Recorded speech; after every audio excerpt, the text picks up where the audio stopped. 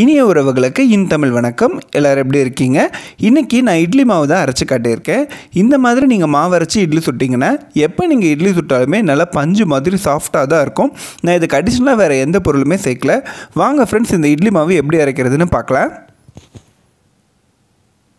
நான் 2 படி அரிசி ஊற வைக்க போகிறேன். அதில் 1 படி ரேஷன் அரிசி எடுத்துக்கிறேன், 1 படி இட்லி அரிசி எடுத்துக்கிறேன். உங்களுக்கு வேணும்னா 2 படியுமே இட்லி அரிசியாகவே எடுத்துக்கோங்க. இட்லி அரிசி 1 படிக்கிட்ட எடுத்திருக்கேன். சாப்பாட்டு அரிசிக்கும் இட்லி அரிசிக்கும் வித்தியாசம் இருக்குது. நீங்கள் கடையில் கேட்டிங்கனாவே உங்களுக்கு அதுக்கேற்ற மாதிரி கொடுத்துருவாங்க. ரெண்டையுமே கலந்துக்கலாம். நம்ம எடுத்திருக்க அரிசிக்கு 2 மடங்கு அளவுக்கு தண்ணி சேர்த்திக்கணும். அப்போ தான் அரிசி நல்லா உபரியாகும். அதுவும் இல்லாமல் கழுவுறதுக்கு ஈஸியாக இருக்கும். இதில் ஏதாச்சும் குப்பை மண் இருந்துச்சுன்னா அதையும் நல்லா வெளில வந்துடும். அதனால் தண்ணி நிறையா சேர்த்திக்கோங்க.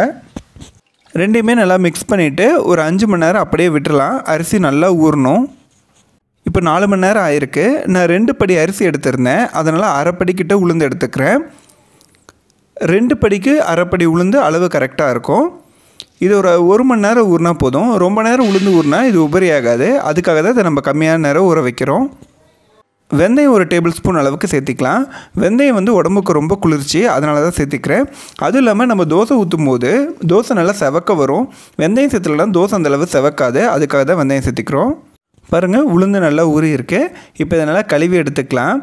உளுந்து பருப்பை பொறுத்த வரைக்கும் நல்லா கழுவணும். இல்லைனா இட்லியில் உளுந்து வாசனை வரும். அதனால் பார்த்து நல்லா கழுவிக்கோங்க. முதல்ல உளுந்தை சேர்த்திக்கலாம். உளுந்து சேர்த்திட்டு அதுக்கப்புறம் கொஞ்சம் கொஞ்சமாக தண்ணி சேர்த்துங்க. எடுத்தோன்னே நிறையா தண்ணி சேர்த்த வேண்டாம். இட்லிக்கு மாவு அரைக்கும் போது முதல்ல உளுந்து அரைச்சிக்கோங்க. அதுக்கப்புறமேட்டு அரிசி அரைச்சிக்கலாம். ஏன்னா உளுந்து கீழே கல்லில் ஒட்டிகிட்ருக்கோம். அரிசி அரைக்கும் போது அது சரியாக போயிடும். அதுவும் இல்லாமல் உளுந்து நல்லா மையாக அரைக்கணும். அரிசி அந்தளவுக்கு அரைக்க தேவையில்லை. உளுந்து நல்லா சாஃப்டாக கொஞ்சம் கூட திப்பியாக இல்லாமல் அரைக்கணும். அதனால் பார்த்து ரொம்ப நேரம் நல்லா அரைச்சி எடுத்துக்கோங்க. மாவு நல்லா சாஃப்டாக அரையணும். உங்களுக்கு பார்த்தாவே தெரியும். நீங்கள் மாவை கையில் எடுத்திங்கன்னா ரொம்ப சாஃப்டாக இருக்கும்.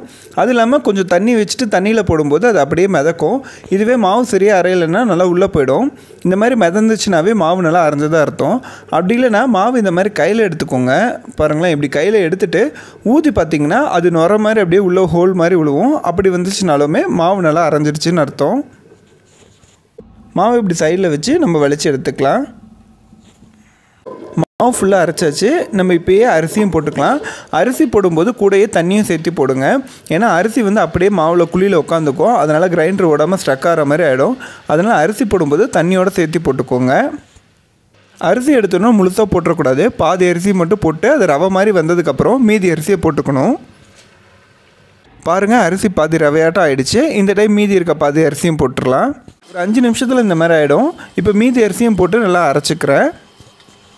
இதையும் தண்ணி தெளித்து அரைச்சிக்கலாம். அரிசி ரொம்ப மையாக அரைக்கக்கூடாது. கொஞ்சம் ரவையாக தான் இருக்கணும்.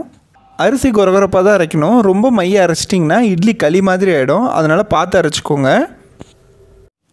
அரிசி உளுந்தையும் நான் அரைச்சி எடுத்துக்கிட்டேன். இப்போ இதை நம்ம கரைக்கணும். இதை கரைக்கும் போது கையில் தான் கரைக்கணும். கரண்டியெல்லாம் கரைக்கக்கூடாது. கையில் கரைக்கும் போது இந்த மாதிரி அடித்து கரைங்க.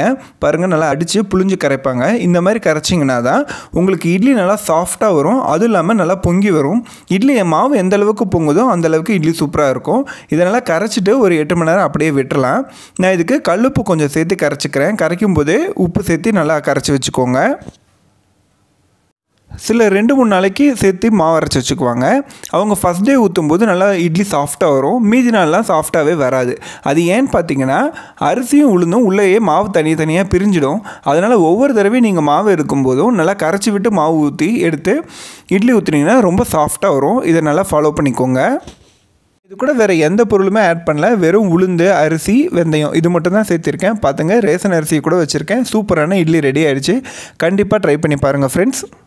உங்களுக்கு இந்த ரெசிபி பிடிக்கும்னு நம்புகிறேன். மறக்காமல் என் சேனல் லைக் பண்ணுங்கள், ஷேர் பண்ணுங்கள், சப்ஸ்கிரைப் பண்ணுங்கள். குறைநீர்கள் இருந்தால் கமெண்ட் பாக்ஸில் தெரியப்படுத்துங்க. அது எனக்கு ரொம்ப உதவியாக இருக்கும்.